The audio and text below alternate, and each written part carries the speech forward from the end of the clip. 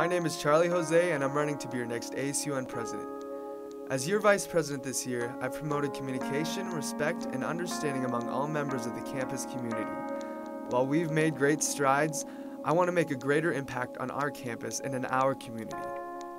As President, I will reevaluate how ASUN functions in order to more effectively serve students and to make better use of student funds. You, as a student, give $5 per credit to ASUN. The first step is to include you in the budget-making process so your money goes to where you want it. If elected, I will improve ASUN's communication and relationship with our campus and our surrounding community. It's time to think beyond the status quo and actively engage all members of our community, traditional to non-traditional students and people of all cultures and backgrounds. This includes providing more ASUN scholarships for economically disadvantaged students so people willing to work for an education can afford our university.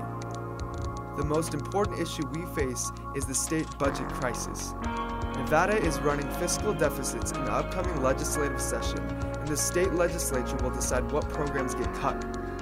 We as students of the University of Nevada need to stand up, not only for our education, but for those of future Nevada students. The future of our state and the integrity of our university depend on it. The first steps are to educate students about the issues and empower the campus community to make our voices heard.